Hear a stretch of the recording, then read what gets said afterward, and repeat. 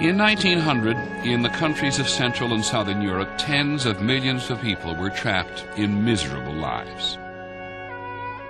They were starving, and things were real tough, because when my father was a young boy at 12 or 13 years old, he was sent to a family in Cairo, Egypt, to become a vassal. That's what they did with their sons. Peasants, they never got paid, they never made a living, they lived in huts.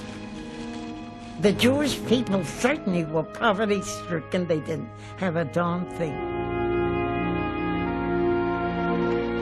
My people came from peasants. My grandparents on both sides of the family came from Sicily. My mother's side of the family came from a town called Cimina. In the small villages, what was there? Oppression and no food. One place held the promise of a better future. My mother and father, they heard about America from others, and they knew that America was heaven. It was, once in America, all problems would be solved. There would be food, there would be freedom, there would be no persecution. Freedom, freedom, an incredible word for those people. It was the promise of material abundance and freedom which drew more than 13 million impoverished Europeans to America between 1900 and 1914. They came from the Austro-Hungarian Empire, from Russia, and from Italy. It was the greatest free migration in all of human history. My mother's mother, Domenica, was afraid to travel on the boat. And the only way they got her on the boat was her brother tricked her. He went on the boat with her and said he was going with her. And at the last minute, she turned away and he left. My mother came by herself through Siberia. She got to the coast and got on a boat.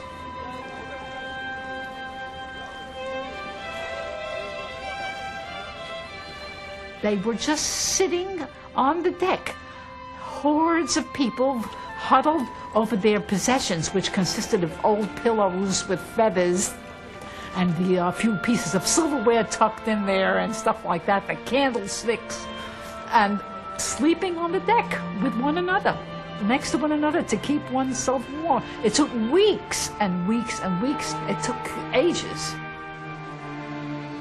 When I crossed the ocean, I never saw such waves in my life. I never knew an ocean existed.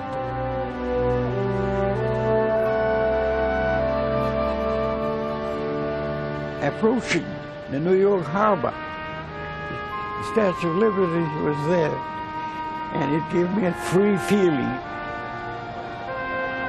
of liberty, a feeling of a new nation, a feeling of a new hope for a beautiful life.